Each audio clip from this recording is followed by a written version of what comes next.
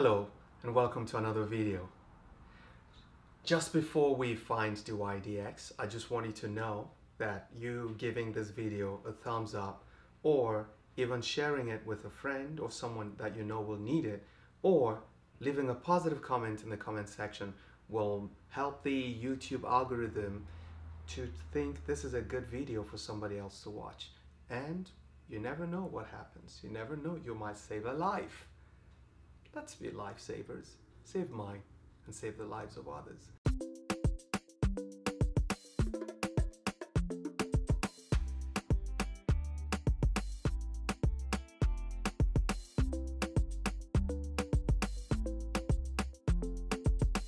Here we have a situation where a function is the power of a function. And when that happens, you want to quickly think of introducing logarithms. And the best logarithm I think you should introduce is natural log, because it's easy to work with. It's easy. So I'm just going to introduce natural log, take the natural log of both sides. So I'm going to say ln y equals ln square root of x to the square root of x. Okay, so what should we do? Well, we know that by the logarithm rules, this exponent is going to come back here, and then you have square root of x ln square root of x. We do this because we know there's a product rule for differentiation, but we don't know the rule when a function is the power of a function. So that's why you do this all the time. You see a function being the power of a function. If this was a constant, we wouldn't need to do this, but this is a function. Okay, once the function is the exponent, you don't know the rule. You want to make sure it becomes a product. So let's go here. You have this, that's ln y. So we can take the derivative of both sides and we'll be fine. So if we differentiate both sides, d dx of ln y equals d dx of square root of x ln square root of x. Okay, now this is going to require the product rule. And so let's do that. Let's differentiate both sides. This is going to be, if you differentiate ln of anything, it's going to be 1 over that thing, unless that thing, in this case, which is y, is a function of x. Therefore, it has to be, you have to differentiate that itself. So if we differentiate y, we get dy dx, which is what we're looking for. So that's going to be dy dx. Okay, now on this side, we're going to have to use the product rule, which tells you keep the first, differentiate the second. Keep the first, differentiate the second. If I differentiate ln of anything, it's 1 over that thing. However, that thing itself is a function. So if you differentiate the square root of x, your answer will always be 1 over 2 square root of x. Okay, you want to make sure you know this, that if you differentiate the derivative of the square root of x, it shows up in almost everything that you'll be doing in calculus. So just master it, be used to it. Okay, now let's go to the second one. Plus, so the second part, remember the first part was keep the first, differentiate the second. Plus, differentiate the first, keep the second. Differentiate the first, it's going to be 1 over 2 square root of x, and then you keep the second, ln square root of x. Now, there are two ways to proceed from here, because this is the differentiation you need to do. Anything else you do from now on is pure algebra.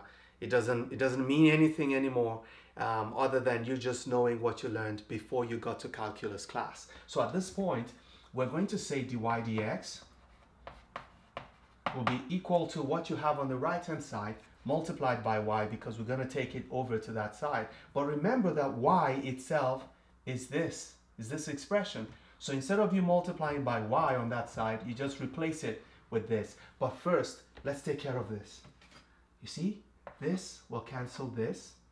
And what you have left is 1 over 2 square root of x. And what you have here too is 1 over 2 square root of x. You know what I'm going to do? I'm going to take out 1 over 2 square root of x. And what is left inside is going to be 1 plus ln square root of x.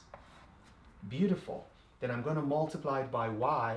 That y is this function we had at the beginning, rad x to rad x. Listen, I don't know what else I want to do. I will take this as my final answer.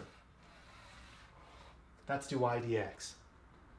But if you want to go on and further simplify, collect like terms, make everything look beautiful, you could actually rewrite this. Okay, I'm going to leave the 1/2 here. 1/2 1 plus ln square root of x. And then take this one here, use it to go divide this. So I'm going to have x to, square root of x raised to square root of x divided by square root of x. See, this is all exponents. You can simplify this. Let's even assume you don't want to see square roots. You just want x and you want to leave your answers in terms of with exponents. We can rewrite this actually. This is going to be 1/2. Whoa, this is getting pretty. Okay, this is going to be 1 plus, this is going to be 1/2 ln x. You see that? Because this half goes here and it was this. And then on this side, you're going to have x to the 1/2, okay, multiplied by this, that's square root of x. Okay, that's going to be x to the 1/2. Nice, beginning to look beautiful. So that by the time you simplify this as a quotient, not two terms, and then your answer will be, I'm just going to write it this way, 1/2. If I simplify this, it's going to be 2 plus ln x over 2. So we're going to write 2 plus ln x over 2. And when we simplify this, applying the rules from our laws of exponents, it's going to be this exponent minus this exponent. So you're going to have x to the, this minus this, well, there's a half common, so I'm going to take out the 1/2 and open a parenthesis and write x to the 1/2 minus 1. Okay, now if this looks troubling, it means you should have stopped here. It doesn't matter. It depends on how you are required to present your answer. So this is with the square root signs. This is when the square root signs are simplified and there's none, and you're going to get this answer. We can push this 2 here and you get 4 here. It doesn't make a difference. Make sure you remember to give this video a thumbs up. I'll see you in the next video. Don't stop learning. Those who stop learning have stopped living. Bye-bye.